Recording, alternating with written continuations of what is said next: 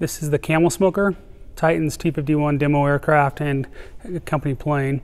This aircraft has the LS3 engine, which is a V8, and then it's got a constant speed propeller, fiberglass propellers made in-house by Titan factory, or actually it's by Whirlwind, a sister company of another Whirlwind company that makes these specific propellers for this airplane. Got the landing gear, the 3-inch upgrade version for the gear, which makes it look more realistic and more to scale, is an option that you can upgrade to, which is one that I went with. The belly scoop, which actually has the radiator in it that is for cooling. The prop is controlled by a governor inside, and there's a lot of different options you can have. This particular option has a fairing piece that goes on to replicate 350 caliber machine guns in each wing.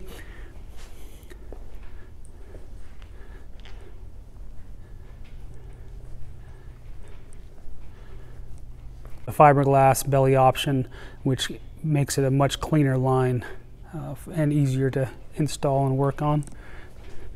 Replica machine guns, 50 calibers. Because this is an earlier model that they made, the nose is a little bit longer with the V8 out on the front.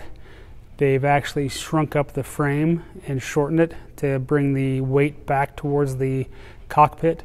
So my version will have a shorter frame that will have the engine closer to the cockpit so that it brings that weight distribution back and doesn't require so much weight being placed in the back of the airplane.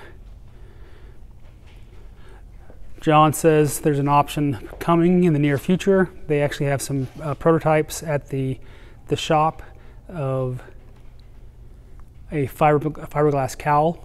So it'll be a multiple piece fiberglass cowl that won't be the sheet metal, so that will be an interesting option if it comes to fruition.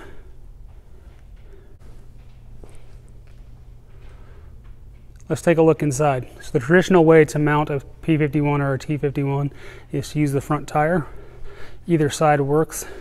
Coming up on this side where the canopy release is probably the most convenient side to do. So you're up on the tire, step up, make sure you use the no slip pad that's there, and then you can see inside the cockpit. So fighter style grip, which is absolutely something I'm going to go with, to put controls at your fingertips so you can do your trim controls, you can do a push to talk, smoke, whatever options you have, you can install on that stick and then run that down and out to the control panel. So this control panel is your traditional analog gauges.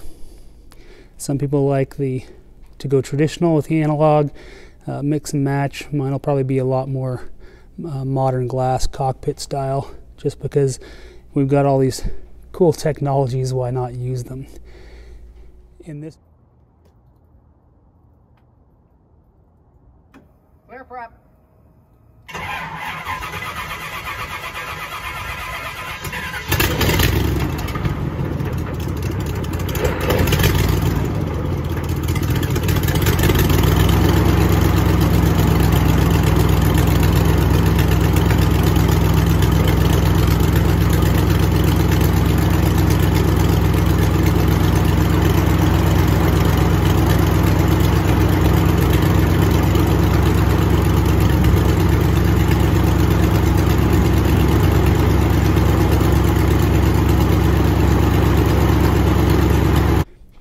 On the left you have the throttle control quadrant, which controls the prop is the small black knob, the throttle is the black handheld rod. There's a push to talk, I believe, on that one that you can use.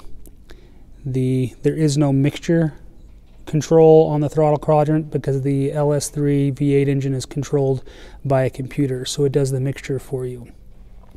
Bottom left hand side over there, the red knob is the gear, landing gear up and down actuator. Over here on the left you have the radiator door back control, which raises and lowers the back door to allow airflow through. Emergency extension release for the gear legs if something should go wrong, with a pressure gauge for that, and then all the other gauges.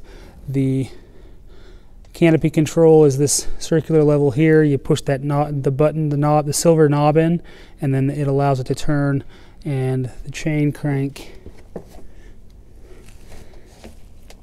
The chain actuates and runs forward and backwards, which opens and closes the canopy. And then a quick look in the back seat and the turtle deck.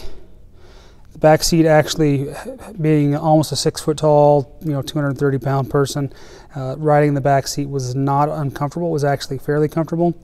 There are controls, and there's an actual, if you look down the side,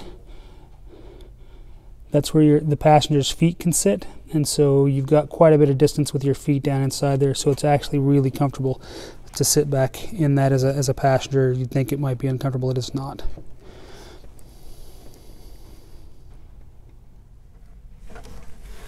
So we're sitting in the Camel Smoker in the pilot seat.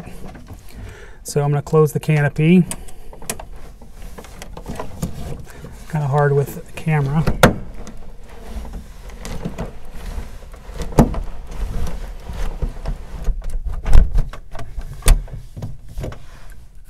So that's with the canopy closed. Plenty of headroom. I got a couple inches very easily right there. The rudder pedals are completely adjustable, so they can go in and out depending on your height. So, pilot view inside the Titan T-51. You have the control stick. I would need to put the pedals out a little bit further just because I'm a little bit tight right here.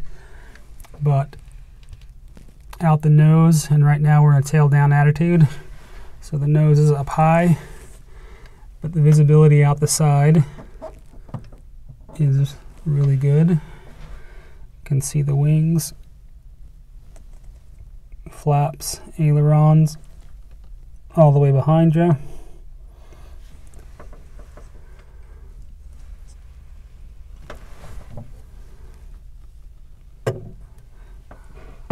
Out this side as well, down to the ground.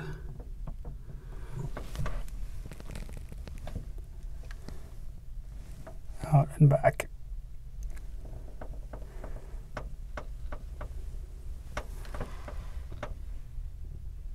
So that's the view from the pilot seat inside the Titan T-51.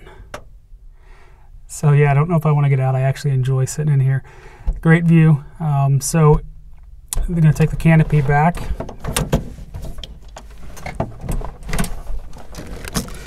Requires I duck a little bit with all this camera stuff.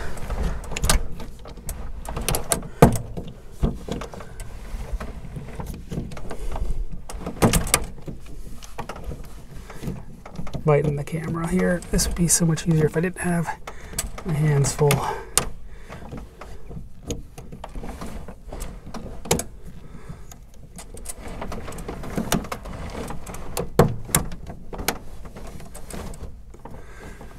So canopy run back, gives room for the passenger to get in and out.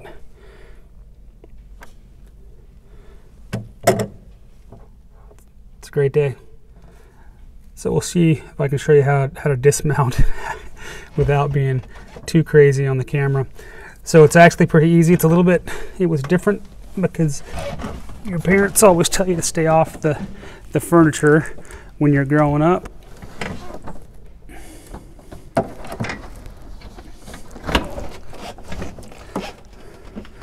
So you come back out, you can see in here that we've got the wood, and what you do is, so I pushed my back up and I'm actually sitting on the top of the seat, of the pilot seat. Hand out on the outside edge, pull my feet up, you actually stand on the seat, come forward, stand up,